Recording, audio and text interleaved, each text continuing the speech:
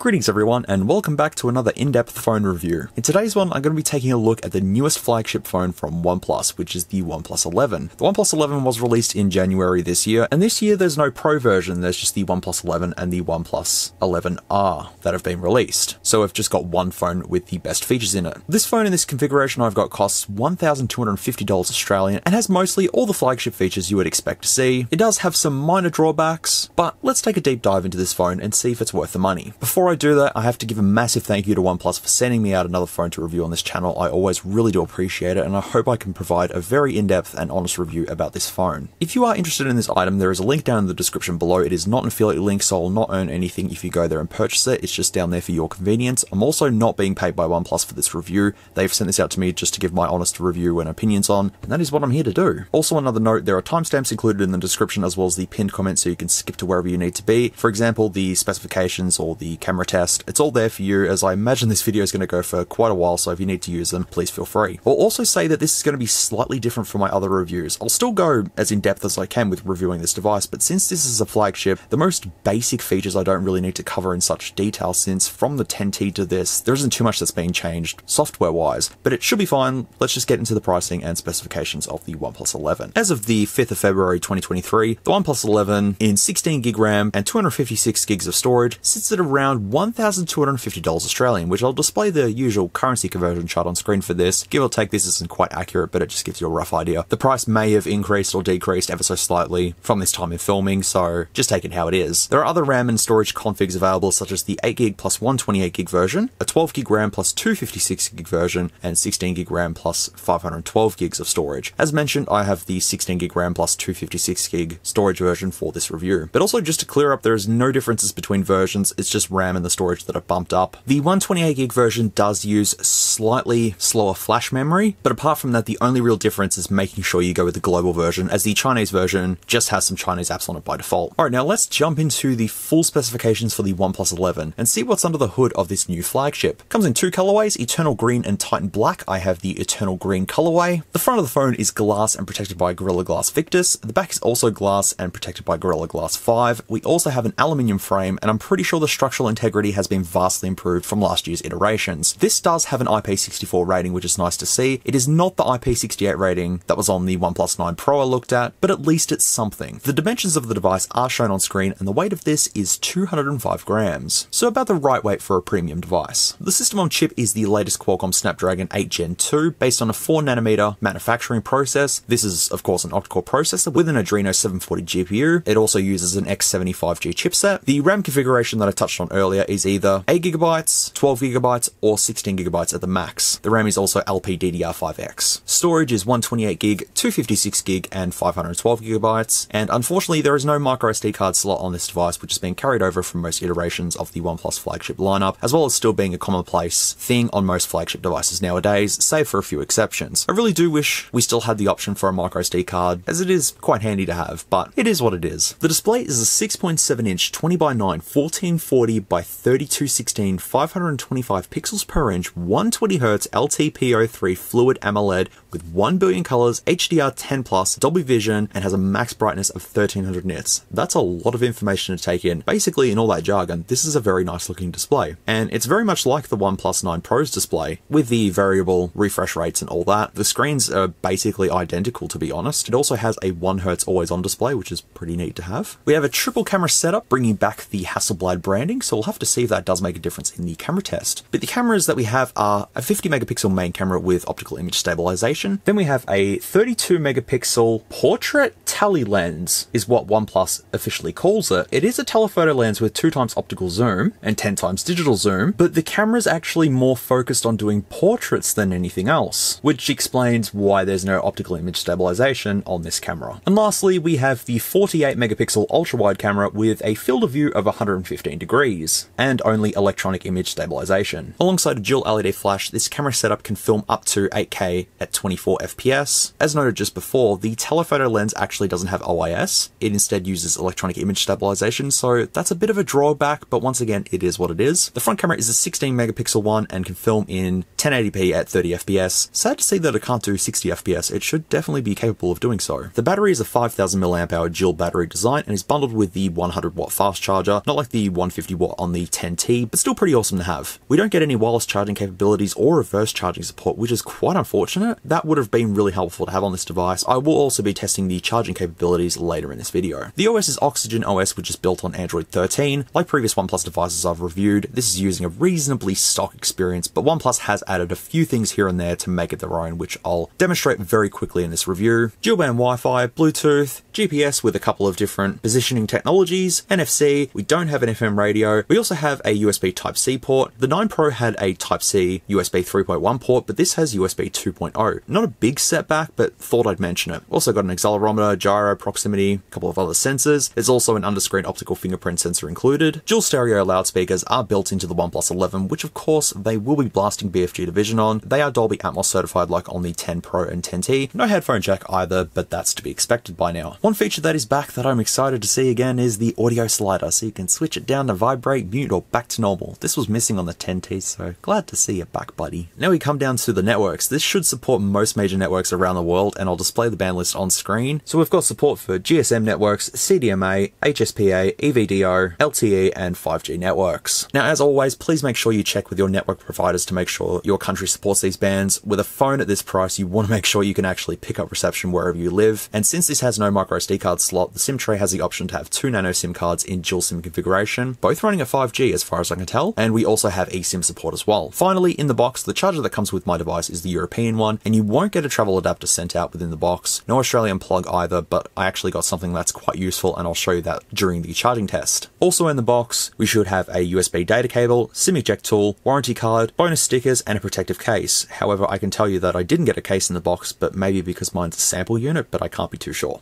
Now that is all of the specifications of the OnePlus 11, so let me just breeze over some of the other features shown in the advertising. Real quickly, we won't be here for too long, but if you want to skip this, feel free to use the timestamps. So basically we have this summary of 10 reasons to choose OnePlus 11. The 2nd generation Snapdragon 8 mobile platform, the full-blood version 16GB large memory, fair enough, the Hasselblad mobile phone imaging system, 2K 120Hz display, self-developed game cloud, computing private network, game frame rate and image quality super native, a bionic vibration motor, the 5000 mAh large battery with 100 watt fast charging, the black hole inspired aesthetic design, which is elegant, deep, full of power and beauty, and the double loop magnetic speaker. But touching on that game frame rate and image quality stuff, basically it's summed up in this picture, which says the professional rendering chip is strong blessing. The Super Frame and Super Picture engine leads the new era of mobile game experience, which allows you to enjoy a visual feast. The resolution is super, 100 plus mainstream games play at 120 FPS, and HDR game image quality. This picture is on the official listing from OnePlus themselves on AliExpress, so it kind of feels a little silly reading this. It's like I'm reading a welcome listing, but I'm not, it's flagship stuff. More about the display being 120Hz with Dolby Vision, the 1Hz always on display, follow-up frame change, the frame rate can change with the swipe of your finger, not that I've actually noticed that during my testing, but anyways, AI brightness adaptive adjustment, multi-brightness color calibration, and ultra clear image quality enhanced. In this review, I will be tearing the phone apart because I want to see the aerospace grade diamond cooling has strong heat dissipation, and it is fun to turn on the black, whatever that means, but okay, sure, OnePlus. But yeah, we've got a big vapor chamber and other little heat sinks and stuff, so it'll be interesting to see if they are actually included when I tear this down. As of recording, I was hoping that Jerry Everything would do a durability test and teardown of this so that I wouldn't have to take my unit apart, but he hasn't as of yet, so I'll take the step to do that. And we've got the bionic vibration sense Marshu gives life to the vibration. As I said, these are off the official OnePlus listing on AliExpress, but it's got the addition of 11 motors. It can be said that the touch is strong in all directions and the smoke is clear. The cooler you type, the more notifications you haven't studied. Just agree with it, but I will say at this point the haptics in this phone are really nice. The dual loop magnetic speakers are super nice and super resistant to hearing. Look, I'm not a sound person, but I'm not even sure what dual loop magnetic speakers are referring to. To me, a speaker is a speaker. Not only fast charging, 4 years of use, but also durable. So OnePlus is giving you about 4 years lifespan with the OnePlus 11, which is absolutely quite generous. And this also claims to charge to 100% in 25 minutes. 25 minutes to 100%, I can absolutely guarantee that is correct, as I've already done done the charging test, so that's all good. Long-term charging protection, charging speed up, and extreme cold mode for charging. And finally for system, it does say we have Color OS, but that's for the Chinese version. I have Oxygen OS, but we do have a bunch of certifications for privacy protection. Not that that means too much to me, but it is there if you want to see it.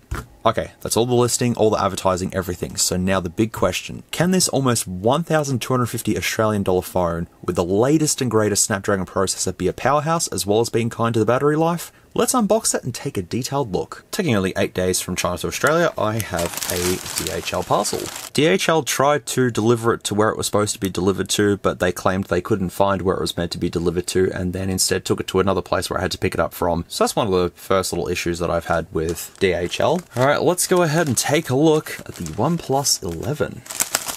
Alrighty. And taking the red box out of the really tight bubble wrap bag, there we go. We now have the OnePlus 11 box, which the 11s look pretty sweet there. It's 1 and 1, 1 plus 1. OnePlus plus Hasselblad, so they're back with the whole Hasselblad stuff, which was mostly a marketing gimmick, but I hope this time is a lot more noticeable than previous times. Around the box we have OnePlus 11 5G with the seals, which I'll have to crack through, and on the back, all the information. It is the 16 gig RAM plus 256 gig eternal green color, model being CPH 2449, Qualcomm Snapdragon, and the manufacturing date was the 23rd of the 12th, 2022. Let's slice through these to get our first look at the OnePlus 11. Oh, okay. So we get the little insert, which, does this come with a case? Because the OnePlus 9 Pro came with a case. I hope this one comes with a case too. No, it doesn't. That's a bit sad. We get some quick start guides, safety information. I believe we've got the OnePlus stickers. Yes, we do. Oh, there's some new ones. They've got some new additions to the ever-growing OnePlus sticker collection that I do have quite a lot of. Wish they would have included a case. You know, for a phone at this price range, you'd hope that there would be a case included with it. I believe you get a screen protector. We'll check that in a second. Grab the phone out. Very hefty as well, a big circular cutout there. Inside of the accessories we get the 100 watt charging brick there, which I'll do a charging test on just to let you all know, but the OnePlus 10T was 150 watts, this is only 100 watts, but still 100 watts is much better than most of the other phones on the market. Type A that it uses, not USB-C to USB-C. And of course we get the USB cable that's Type A to Type C to use for charging as well as data transfer. I didn't find a SIM tray tool. It probably is in here somewhere, I've just missed it. Alright, let's unravel the OnePlus 11 out of its packaging. Wow. It basically looks like the OnePlus 9 Pro from the front, pretty much the same detailing as the OnePlus 9 Pro, except the back has been changed. There is our stovetop camera setup there. Now, taking a better look at the camera bump, actually does protrude out quite a bit. And since we don't have an included case, if you do put it down, you'll notice that it does rock quite considerably.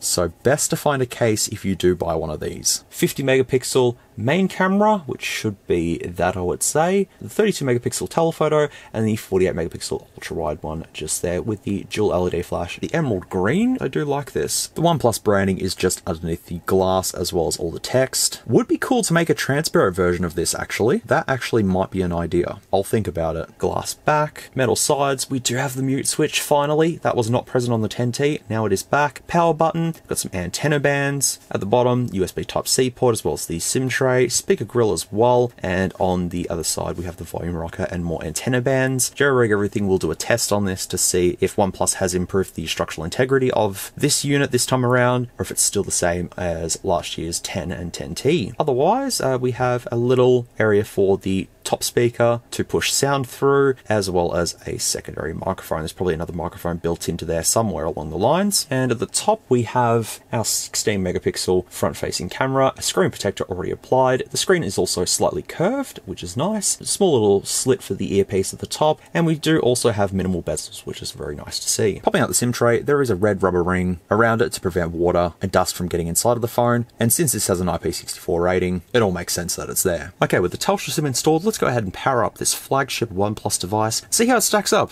against the OnePlus 9 Pro as well as the 10T that I've looked at. Thought it was dead then for a second. It's all good. And there we go, we've booted up. So we now have some squares in the background for all the different languages, which is quite new because this is Android 13. So things have been changed up, but getting a look at the screen real estate, very minimal bezels. Liking that a lot. Let's go ahead and see if we got 5G. We certainly do. Pretty strong signal here, so that's great to see. I'll just go ahead and set this up just as per normal. The keyboard there, which looks slightly customized for OnePlus. The refresh rate is also 120 Hz. Not that you can see that on camera, but I can tell you that's nice and smooth. Display quality is also fantastic, like it was on the 9 Pro. And there we go, we are finally in. We have jumped forward in time quite a lot because I've had so much time to test this phone out, play around with it and all that sort of stuff. And usually I'd go through every single thing on this device, you know, show everything in settings, all the applications and all that sort of stuff. But I really don't need to. And that's because from the 10T to this, there is not much that's been changed software wise. And since this isn't a welcome device, this is a flagship device, you the viewer should know that at this price range, everything included should be top tier. So I'm only going to be going over the most important things of this phone, but straight away I can say that the performance of this thing is absolutely amazing. Battery life is also great. The display is absolutely amazing. Like, I can't even describe how crystal clear and smooth it looks. And the curves also are quite minimal. They're not too extreme, but it just gives a nice little touch to the phone. I've already enrolled my fingerprint as well, so that works perfectly fine.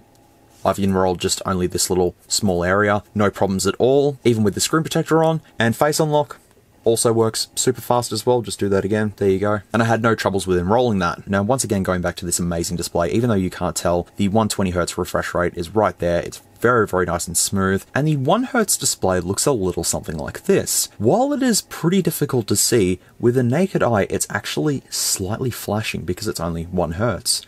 So I just thought that it'd be very interesting to show up close. Also, mute switch. So there we go.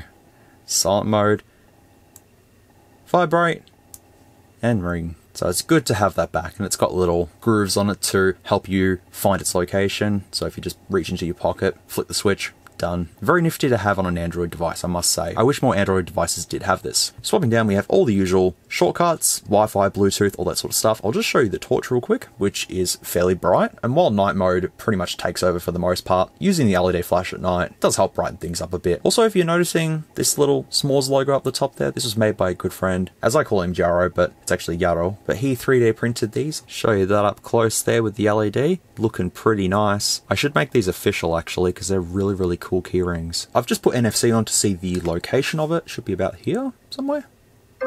There we go.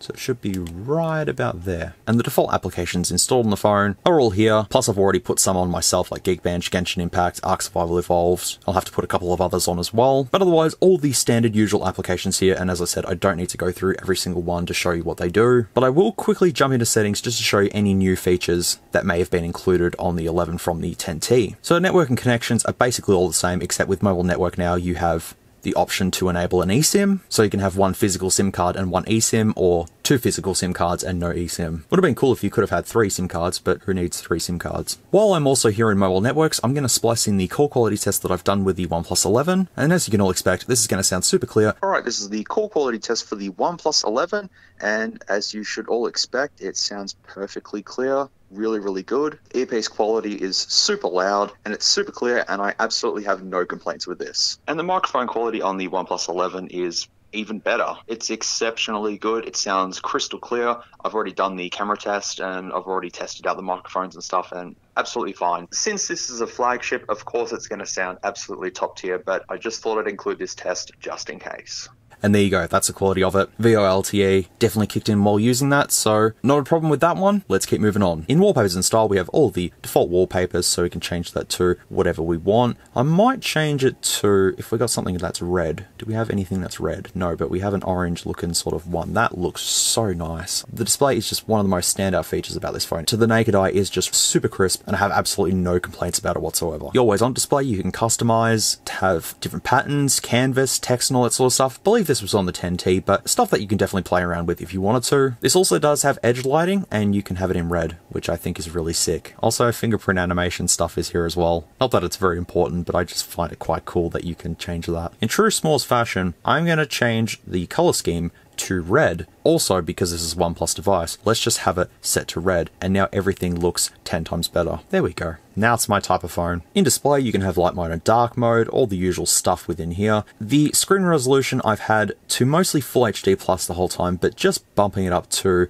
Quad HD. You still have the 120Hz refresh rate. Honestly, I can't tell the difference between 1080p and Quad HD. It all looks the same to me, but there is likely some differences if you look real close. But honestly, I'd just leave it on 1080p. It looks great as it is. Coming into the battery though, we've got 97% left, and it says it can last about a day, 21 hours and 28 minutes, which is quite accurate. I'll just display a screenshot right here of my standby test. So I left it for 3 days, 7 hours and 47 minutes, and it dropped from 100% down to 34%, which still could last another 10 hours or so. So I can definitely say that the battery life is excellent on this. And using it for a couple of days, the battery life held up exceptionally well. You can definitely get a solid day's use out of this with heavy usage. If you're going to be pushing it to the absolute maximum, like if you're just doing gaming on this, you're probably not going to get a full day, obviously, of gaming. But for someone that's using a flagship phone for the most part, opening up social media, taking photos, all that sort of stuff, it will last a day 100%. And in terms of the charging speed for this, I'll splice in the footage for me charging this thing up when it was completely dead, all the way up to 100%, and we'll come back and continue on. I've got myself this power brick that supports a whole bunch of different countries, which is actually quite useful instead of having to use travel adapters. So this can just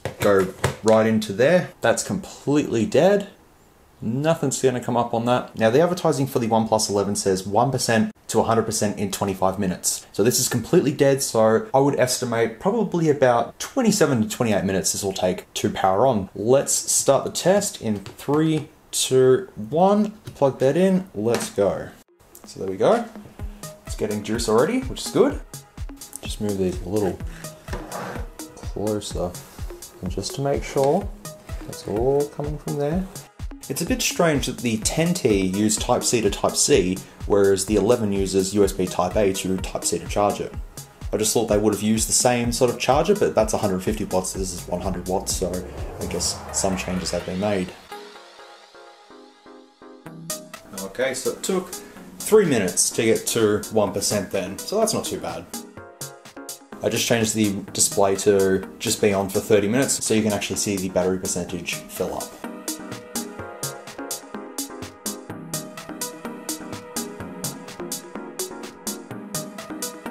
So 9 minutes and 20 seconds in, we're at 30%, which is pretty good. We have a friend joining us today. Ripley has to watch as this charges up, so don't mind her just sniffing around casually, just looking at everything, wondering what the hell's going on.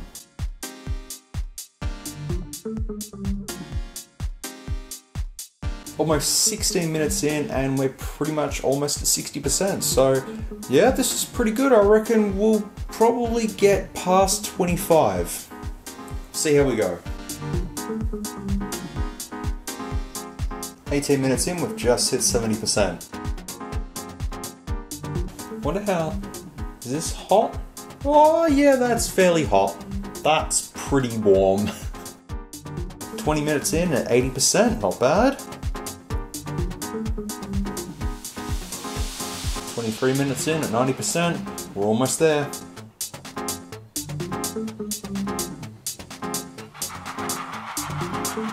There we go.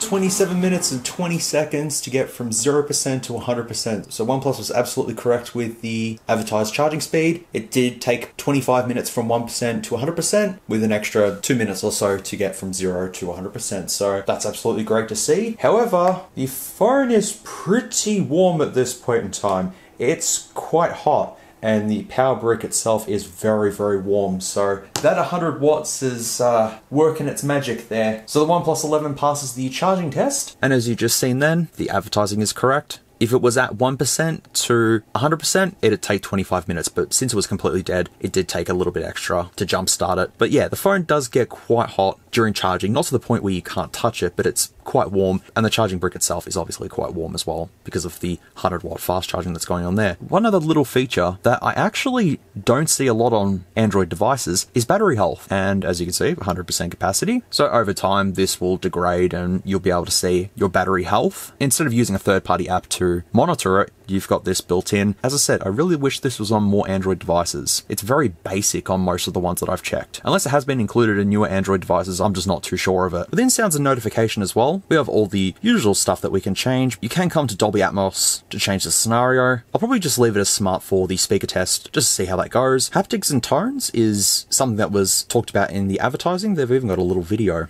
And pretty much what it's doing is it feels like a Taptic engine that's in this. Like, what's going on the screen actually feels like it's happening. Like, it's vibrating sort of constantly.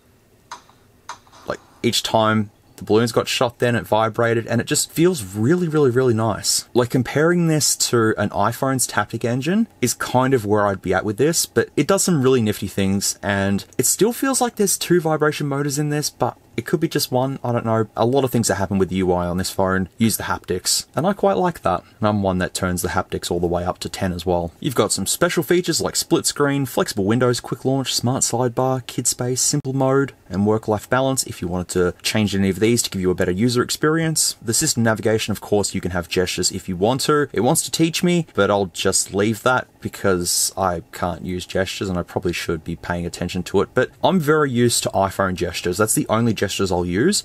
But this actually is quite nice. Usually Android gestures are really janky to me, in my opinion, but this actually works kind of exactly how iOS does, so I'd probably be able to get used to that. However, I'm very old school, I prefer buttons. It's just much easier for me. In accessibility, you've got plenty of options, talkback's there, hearing, live captions, all that sort of stuff, interactions, so everything here if you need any accessibility stuff. And pretty much what we're left with is just about device. Oxygen OS 13, and I have the absolute latest update installed on this, so while testing this and doing everything I did, I was on the latest version, but I'll double check to see if there's any other updates. I don't think there would be, because I only done it about a week ago. The model, Snapdragon, battery, screen size, RAM. You can do the RAM expansion stuff. You can actually expand it by 12 gig, but since this does have 16 gigs of RAM, you can then have an additional 12 gigs of virtual RAM and have 28 gigs of RAM, which is just completely insane for an Android device, but sure thing, you can do that if you wanted to. I might just leave that on just for the sake of it. Cameras are all listed there, Android version 13. Actually, the Easter egg. Oh, okay. There we go. That's the Easter egg. And now you can change this and do all sorts of funky stuff. I wish they'd include mini games like on Marshmallow and Lollipop. And the security patch level is 5th of January 2023. And just checking my SIM status, I definitely still have 5G, so all good there. And that's basically all I wanted to touch on within settings. So now that I've pretty much touched on how this phone performs, the display quality, most of the settings, networks, and all that sort of stuff, I think it's time that we jumped into one of the main features of this device, and that is the camera. And we have quite a lot to cover with the camera. As pointed out by a good friend of mine, the interface does look like it's been kind of borrowed from Samsung, but we'll just leave that as is. There is just so many things that can be done within the camera mode. You have night mode, video modes with 720p, 1080p, 4K, and 8K. I'm not going to show 8K video within the camera test because the video is only going to be displaying 4K 60 FPS stuff anyway, so I figured it's not really worth showing it because I'm not even particularly sure who uses 8K video recording on devices anyways. And of course you can do 4K 30 FPS and 60 FPS, 1080p 30 FPS and 60 FPS, and 720p 30 FPS and 60 FPS. Now you can't film 4K 60 FPS with the ultra-wide camera. You can film 4K 30 FPS with the ultra-wide camera though. The telephoto will do 4K at 60 FPS at 2 times only. Photo-wise, of course, you have ultra-wide, standard, the high-res mode, you can switch that off. HDR, you can have auto HDR, which I've left on. There is also an auto macro mode, which uses the ultra-wide camera as a macro camera. So if you go up close to an object, it clicks in and goes, oh yeah, we need to go super up close to this. Once again, that I've said in previous reviews, reviews, you can achieve macro effects basically with the main camera. Portrait mode can be done as well, and I did some tests with this, so that's all good. In more settings, you have a pro mode, panorama, movie mode, slow-mo, time-lapse, long exposure, dual view video, tilt shift, and X-pan, which I actually don't know how X-pan works. I tried stuffing around with it, but I couldn't get it to function, but I'm probably doing something wrong. But I tried a couple of these modes. I've done slow-mo, panorama, dual view video. I didn't do movie mode though, because I wanted to leave it at the automatic settings during the camera test. Because I'm not very pro with exposure stuff, shutter speed, and all that sort of stuff, I decided against using the movie mode, but I'm sure that someone who's into all this stuff can mess around with this and take some pretty good video using this mode. We also have ultra steady mode, which actually uses the ultra wide camera to do ultra steady mode, because if you switch it off, it goes back to the main camera. So ultra steady off, and then if I put ultra steady on, you can see how it moves. But ultra steady pro is only 1080p 60 fps. Coming into settings, we have all the usual stuff. Within settings, you can choose 10-bit color, but you do have the option to change it to the high efficiency image, as well as high efficiency video if you wanted to. Once again, I left most of the settings at default, but it's just good to know that you have the options to change stuff if you wanted to. With night mode as well, if you go outside at nighttime and snap a photo, it will actually automatically switch to night mode. You can't actually switch that off. It will just always take a picture with night mode on. You cannot just take a normal dark photo. For example, if I used photo mode and go right up close to the mouse mat and take a photo, keep your device steady, and there you go. And it tries to brighten it up. So that's an auto night mode, which, look, I can't complain about that, but it would be nice to have that option off if you wanted to just take normal photos without night mode having to kick in, but it's there if you need it. Quickly switching to the front camera, once again, all the usual settings, and you can do night mode on the front camera, which does work. Video wise is only, 1080p at 30 fps or 720p at 30 fps, which is a bit sad. Normal photos, portrait mode, and you can do a couple of modes on the front camera, but it is very limited. But for me to show you every single little piece of the camera would take so long. So what I'll do is splice in the massive camera test that I've done with this device. So make sure to take in everything that you're about to see, all the different video modes and stuff, and you can decide for yourself if the cameras in this are good or not, or if they are a bit lacking. So anyways, let's cut to the camera test and we'll continue on.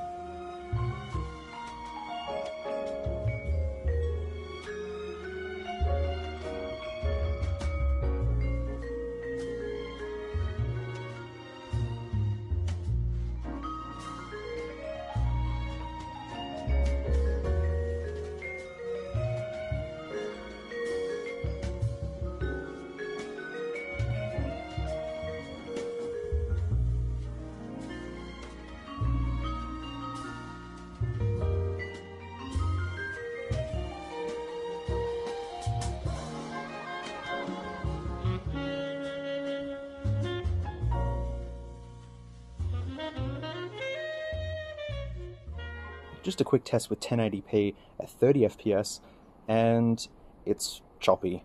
And I've tried 4K 30 FPS, and it's pretty much exactly the same. Looks very choppy. Honestly, I can't tell the difference between 1080p 30 FPS and 4K 30 FPS. It looks exactly the same to me. So honestly, go with the 60 FPS if you're gonna get this phone. Just film in 60 FPS. It's much better than what this is looking like. Go with 60 FPS. You've got all the modes available in there as well, so I can still go ultra wide and 2x if I want to, but yeah, I'm sticking with 60 FPS. That'll do me. Oh, you can do like cinematic shots with this. Okay. So this is 1080p with portrait on.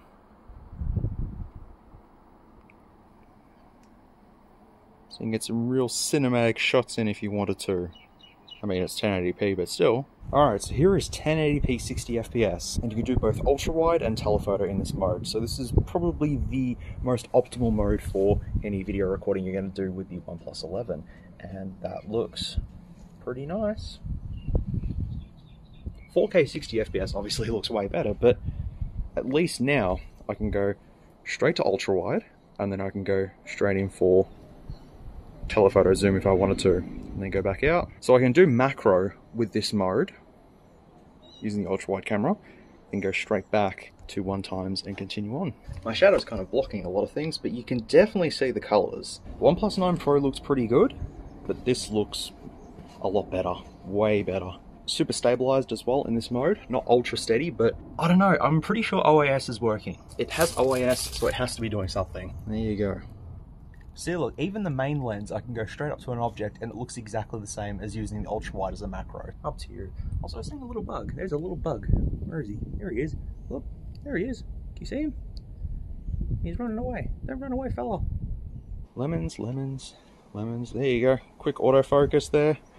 Looking good. And so then if we go to the faraway icon, see, kicks into ultra wide, and then we go forward to 2x, then we go 10x. There we go. Oh, there's the Breeze Air icon. And then I go straight back all the way to ultra wide. There's a bit of a lag when switching two cameras, but hey, that's fine. This is Ultra Steady Pro, which is 1080p 60 FPS. And yep, that's pretty stable.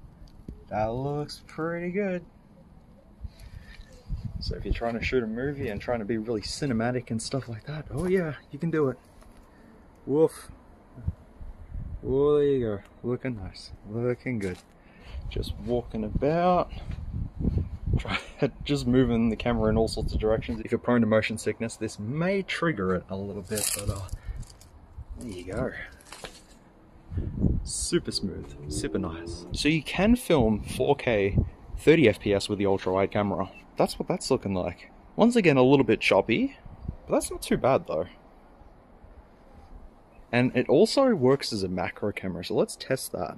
Certainly does.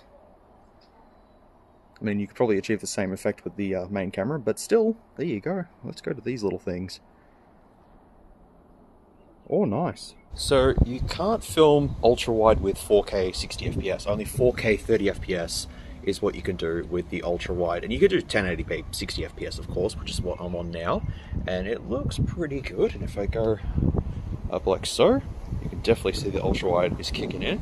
And then I can trigger it back to normal and then back to ultra wide again. So that's normal and then ultra wide. So you can switch modes, as I've already said, but yeah, just a dedicated sort of look with the ultra wide camera as it is. So I can tell that EIS is definitely working because it seems a little bit blurry sort of thing. Yeah, that's looking pretty good.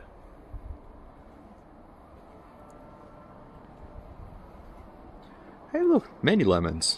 Lots of lemons. Oh, it's having a little bit of trouble trying to autofocus on that.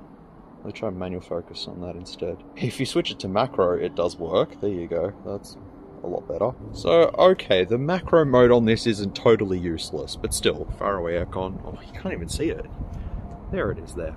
So yeah, just thought I'd do a dedicated ultra-wide test for you. This is 4K 30 FPS just standard, and it's very choppy from what I can see anyways. But, you know, it looks very, very nice. If I just sort of hold it still, it looks really nice, but just sort of panning along there, you're better off just going with 4K 60 FPS, to be fairly honest. Still looks alright though. Okay, here we are testing 4K 60 FPS on the OnePlus 11, and I'm led to believe that there's some sort of optical image stabilization on, unless this is really good EIS, but hey, that's looking really nice. 4K 60 FPS. I was going to do 8K, but considering that I'm not going to be able to even show it in the video properly, I figured I wouldn't do it. So you're just going to have to deal with 4K 60 FPS. But look at that. That's pretty good. 3 Muppets. Oh, it's a bit bright for you fellas. There you go. That's a bit better. And the bolts on the wall looking like that. These fellas looking a little something like that. That's pretty good. And Cato the cat looking like a cat. Actually, not like a cat. Kind of looks like a fox. Lemons, lemons, lemons, lemons, lemons. Lots of lemons. There's a lemon there. Hello, lemon. How you doing? There you go. Look at the quality, man. And the faraway aircon. Let's have a look at you. There you go. And I just go for a zoom. Look at the zoom. Oh, look at that. There you go. That's 4K 60 FPS. Looking good. Ripley's hiding. Hi! Also, look what I got. I got a piano mat, so when she walks across it, it makes noises, but she knows that, so she doesn't walk across it. Aw, poor Rippy. You gonna flop? There you go. There's your flop. Yes, there's your toes. That's your cute toes. Yes, you're a chonk, I know. But you're adorable. And that's why we all love you, because you're adorable. Look, you're adorable. Look at you, adorable. Oh, hello. Let's just go back out. There you go. She likes the water coming out of the tap, so if I just put it on ever so slightly, you know, it just drips all over it, but she's like, oh, this is fine.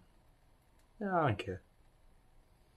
She's just fascinated that the water drops, and it's just like, wow, this is amazing. Isn't it, Rip? There you go. I just like how she just watches it. Like, huh, this is interesting.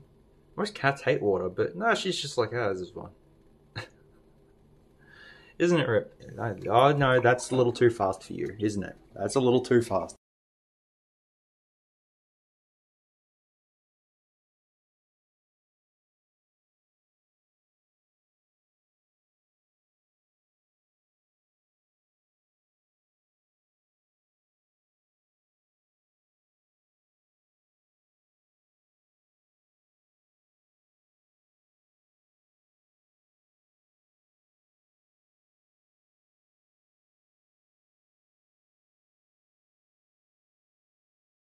Alright, we're testing the video quality of the OnePlus 11 at nighttime with the LED flash on, and this is what it looks like. 4K 60 FPS as well. That looks good. It's refreshing to see something so nice, but at this price, you better hope that it does something good, and it certainly does. Everything looks very, very nice and vibrant, so if you're out camping or in the middle of nowhere with your OnePlus 11, you'll certainly be able to record the pure darkness, and it illuminates quite far as well. Not that it really appears, but it definitely does work. Stabilization is still working as well, as you can see there. And if I come up to the lemon, look at that. That looks very, very nice. And the faraway aircon as well, and the night sky, look at that. Oh, it's having trouble. Oh, there we go. It couldn't focus on the aircon, but there you go. Can I actually see the faraway aircon? I don't think so. Yeah, that LED's not going to help see that. We tried. But I don't really need to test this in 1080p or anything like that. I'm testing it at 4K 60 FPS, and from this quality, I can say it'll be fine for anything. 8K obviously is a different story. Here we are testing the quality of the front camera on the OnePlus 11, and I've got EIS on, and that works. I'm moving. It looks like I'm moving. I'm moving now, but yeah, that works really, really well actually. No autofocus or anything like that, it's just fixed, but hey, it looks pretty clear, as it should on a flagship that costs this much. It should look very, very nice, and that it certainly does, and I can zoom in as well, I think. Can I zoom in? Have I zoomed in? You can't actually zoom in during videos, which is a bit strange. You can stuff around with the exposure, but yeah, you can't actually zoom in with the front camera. Also, the photos look really good. You can imitate a 30mm lens with portrait mode. It looked pretty cool. Gotta admit, looked pretty cool. So let's keep on moving on with this. Super stable. This is without any stabilization on, by the way. Still doesn't look that bad at all. It's fine. I mean, I shouldn't be saying not that bad. It's perfectly fine. It's more than fine. It's great. As it should be, with a phone at this price, as I've said. Oh yeah, dual views on here as well, which is quite fun. I always like this mode. See? You can see everything, and oh, let's go lemons. Hey, oh, maybe it should be this way. Look at these lemons.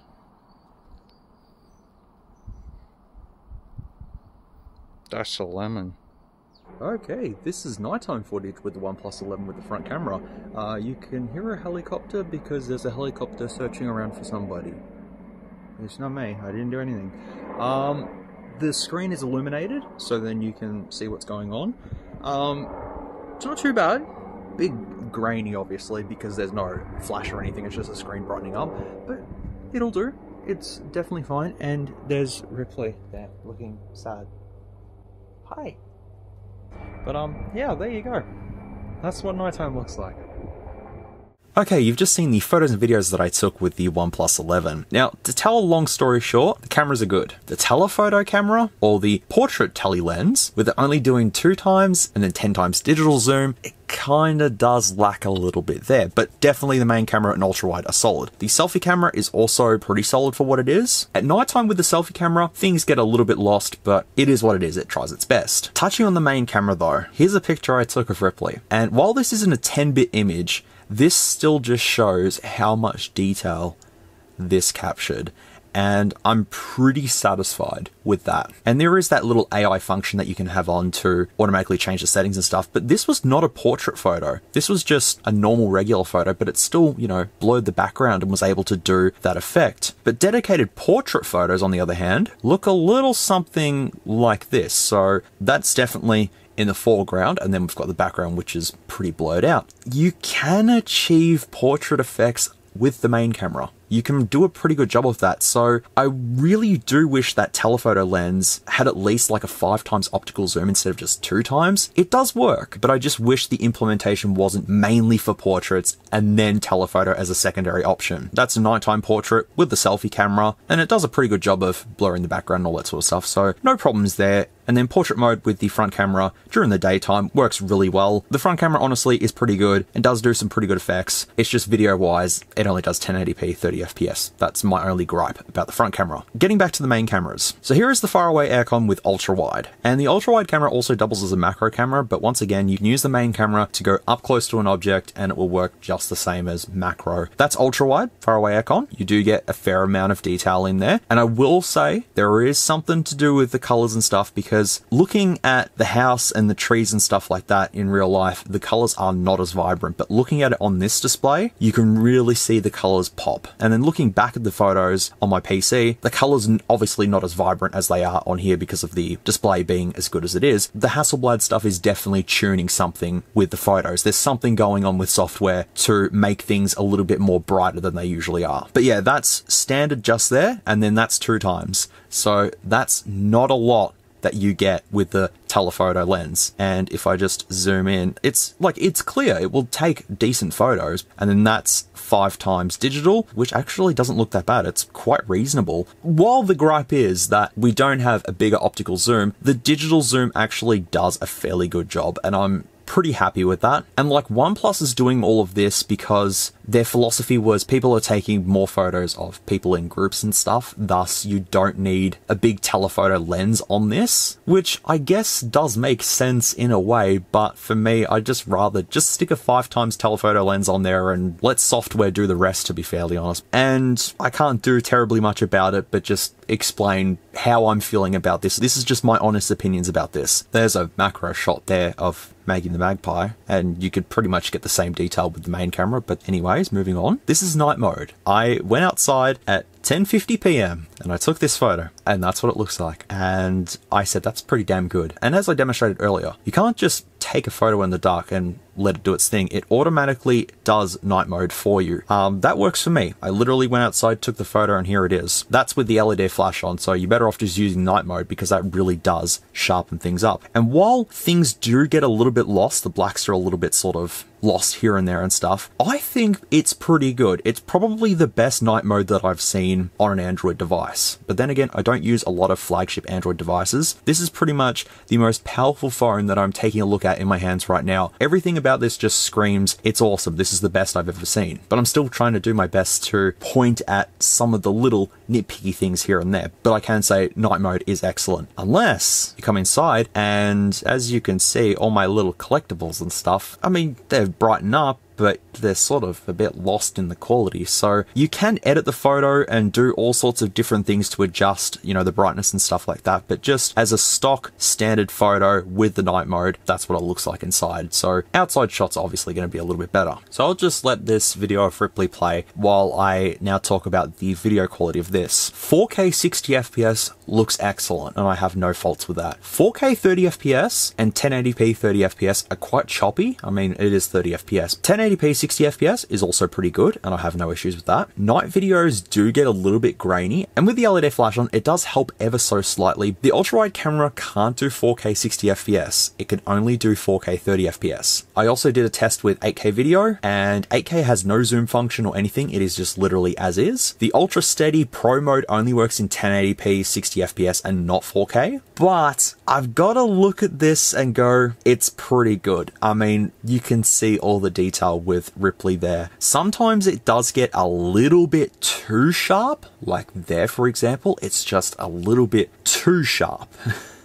To my liking. It's not very natural. It's a flagship device, and if I was to pay the money for this device, I would be pretty happy with the camera quality. So in my personal honest opinion, these cameras are definitely great for what they are. I know I rambled on way too long about the cameras, but I'm just trying to give my perspective of this device in a more consumer way, instead of looking at this really professional and tell you all about the little things here and there and stuff. I just want to give you a more honest consumer opinion. And for most people who do pick this up, you'll have no issues with default camera quality, but you always have the pro modes to stuff around with the exposure and shutter and all that sort of stuff to achieve better effects than what you're getting just with automatic settings. If you are into all that sort of stuff, you'll probably find you'll get a lot better pictures than what you have just with the default stuff. If that makes any sense, I hope it does. If you didn't stick around for that whole entire rambling bit, they're good. When I jump into a conclusion, I'll talk a little bit more about the cameras and stuff just to sort of sum it up, but as it is for me just opening up the camera and taking photos, I'm pretty happy with it and satisfied with what it does. Alright, so now that I've pretty much rambled about the camera for about half an hour, let's continue on, because I think we should do the YouTube test as well as the speaker test. So of course I'm going to be testing Costa Rica in 4K and bumping up to 4K with HDR. Let's see how it looks. 4K, 60 FPS HDR. This is probably going to be the best viewing of this Costa Rica video on any phone I've ever tested on the channel. Here we go. Holy crap, the speakers are good. It's gone a little dark. Why is it gone a little dark? Hang on, that's better. There we go. Wow. Those speakers are punchy. Little bit of an imbalance, but that's okay. But look at Froggo. Look at him go. Aww. I have not watched this completely the whole way through on a 4K display with HDR on. And it looks amazing. And the phone is actually like vibrating from the sound. I thought my Fold 2 speakers were good. Yeah, okay, this kind of wins. This takes the cake. I'm so used to cheapo devices that I just see anything that looks good and it's just amazing to me. So I am not the type of person that should be reviewing flagships. I love reviewing cheapo stuff because it's so much easier to figure out what's wrong with the device. When I get something that's so good in front of me, it's so hard to distinguish any flaws that are with something because everything just looks 10 times better than what it does on a standard generic device that I look at. So I'm trying my best. I also turned the animations down. It's made it ever so slightly snappier. Everything just opens super fast. I mean, with the 16 gigs of RAM, actually not 16 gigs of RAM, it's now 16 gigs of RAM plus 12 gigs of virtual RAM, so, you know, gotta have the 28 gigs of RAM there. And like, if you can see right now how bright the display is, like if I turn this off, that's just ridiculous how bright that is, and that's not even the brightest, it goes even further, and like the camera can't even work out what is even going on with it because it's just so bright. Let's do YouTube music. I have BFG Division on here, and it's the FLAC or FLAC file. We are just gonna play this and just let it happen. Just let it happen. Yep. That's... Yes. Very. Alright. How are you going?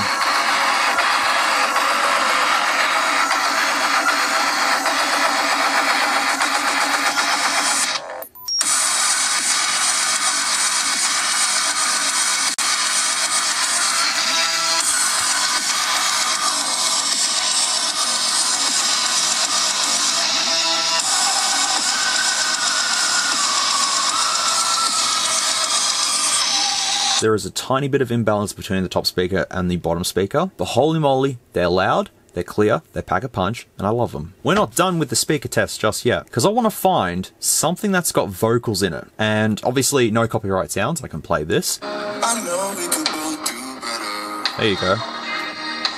Wish you would've left me here. Now I'm just controlled by fear. What's the point in our reflection if you never look in the mirror?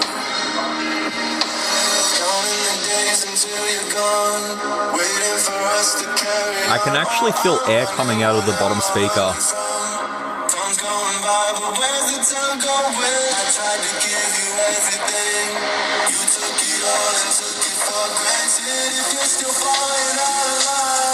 Maybe it's 'cause it's not enough.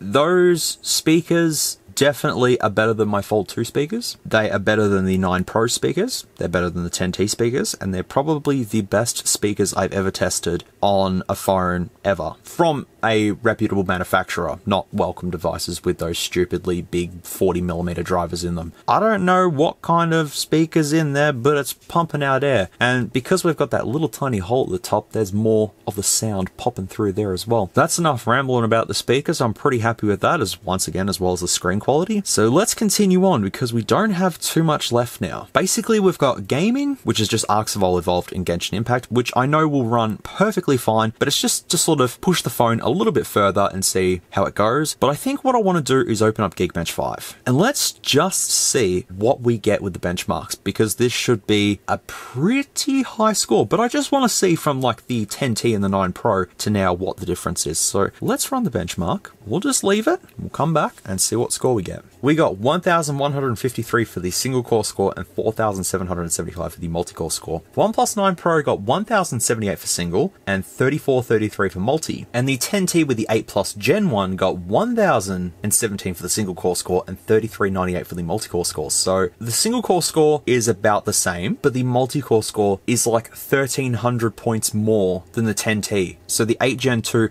is definitely a huge performance increase from the 8 Gen 1 and 8 Plus Gen 1, which I was really hoping for, because between the 888 and the 8 Gen 1, there didn't seem like there was much that had been changed, but now with the 8 Gen 2, I can definitely see that the performance has definitely increased dramatically. These are just numbers at the end of the day. I can definitely reassure you that the 8 Gen 2 is not only much better for battery life, but much better for performance as well. I've just decided to run Geekbench 6 just to see if the scores are any different, and we do have 1,506 for the single core and 4,876 for the multi-core score. So from Geekbench 5, the single core score has bumped up quite considerably, and the multi-core score has jumped up a little bit. But it's just that I've ran Geekbench 5 on the 10T as well as the 9 Pro to compare it to. I'll quickly do the gaming test, and then I'll also just quickly double check the specs in device info hardware, just to see if that comes up with anything different. Let's play Arc first, if it will actually work. Yes.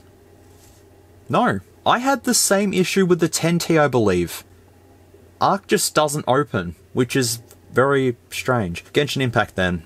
Welcome, welcome. Let me just show you how Genshin Impact runs and see if the phone heats up a little bit. Like, so far during the camera test and stuff like that, the phone didn't really heat up. It was when it was charging. That's when it got hot the most. So I haven't really felt it heat up that much just while using it for, you know, this review and testing and stuff like that. So let's just see how we go. Also, I've got the volume at maximum, so that might blow everyone's eardrums out. So I'll just put that down a little bit. Here we go. Genshin Impact. Not a problem. Not a problem. Beautiful. Just to double check, all the graphics are on the absolute maximum. Sad I can't do 120 FPS. It's only 60 FPS. From what you can see there, it's good. Like, you'll get a little bit of a frame drop here and there from, you know, the environment loading and stuff. This is the latest and greatest hardware in this device. It's perfect.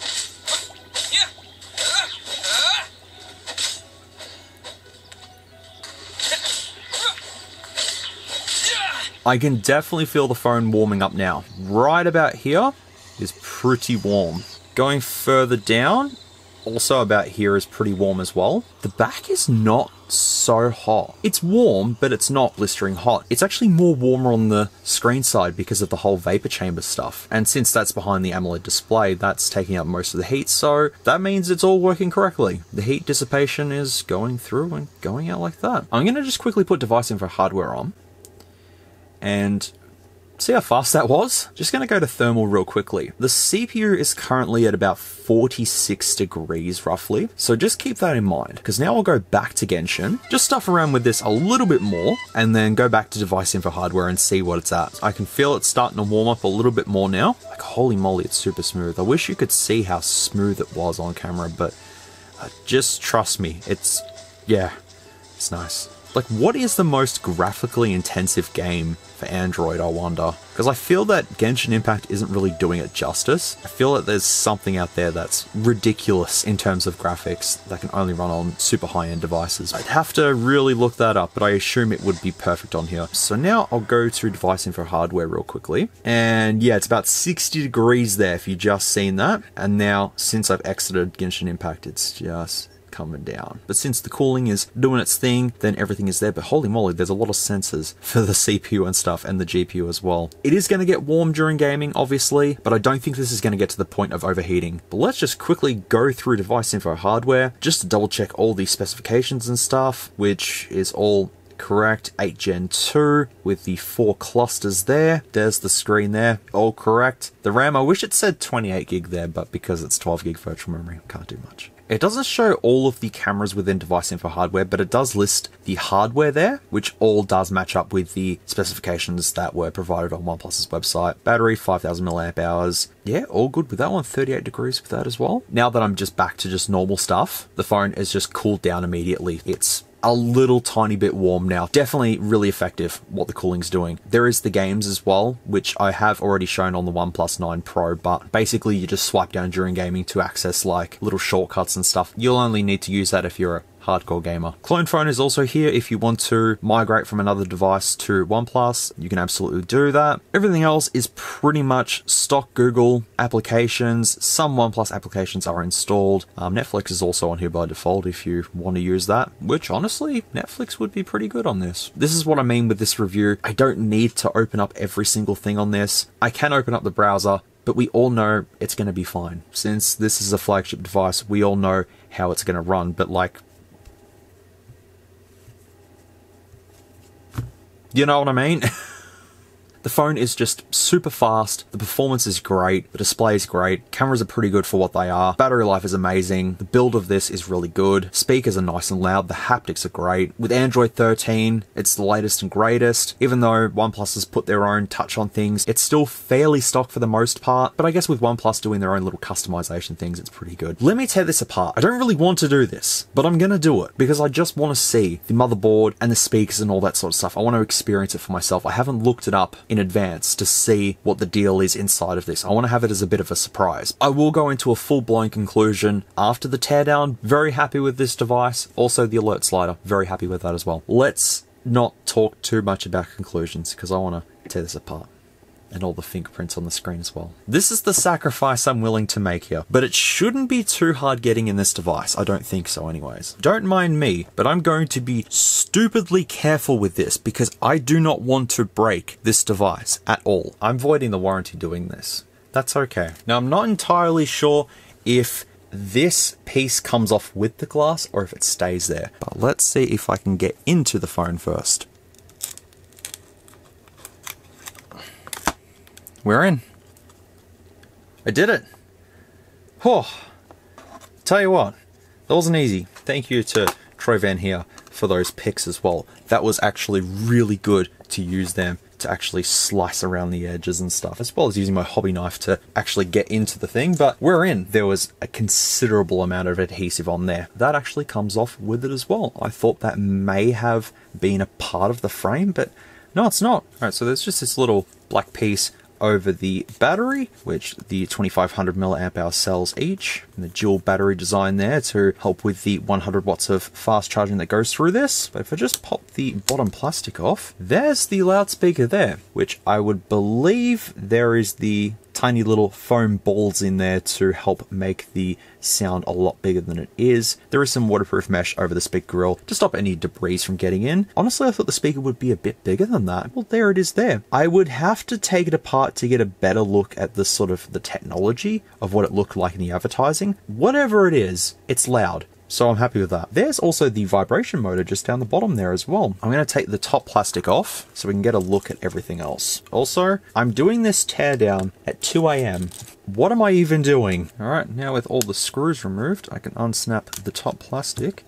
Oh, there is a flex ribbon that I almost ripped off. Dodged a bullet with that one. But that there is the NFC. Very small, that NFC area, but it's just there. The flash and also a microphone is just there as well. So that's all on that little PCB, and then that little flex ribbon connects to the main board. But yeah, this graphite tape sort of goes on there, so that's the first sign of cooling just there. Now the cameras, that sensor is huge in this phone. It's hard to tell from the outside. I'll have to actually see how big that sensor actually is. We definitely have optical image stabilization there, and that completely worked 100% during my tests. The 2x telephoto lens, which does have some movement, but accordingly doesn't have any stabilization, only electronic image stabilization. And the ultra-wide also has a little bit of movement too, but that definitely has EIS. There's no optical image stabilization there. Now we do have little warning guides that say pull up the battery, so I'll do exactly that. That's it. Battery replacement done. How easy is that? One flex ribbon also connects the two. I thought it might have been two flex ribbons, but nope, that's both of the batteries there together. Cool how technology works. I believe I can see the huge vapor chamber. You can actually see it. I'm not going to do a jerry rig everything and cut it open, but I can see it right there. Can I just point out that there's like an antenna ribbon just, you know, just chilling, playing Snake with the OnePlus 11. The most expensive Snake you'll ever be playing. Okay, with everything disconnected, I should be able to just pull up the motherboard.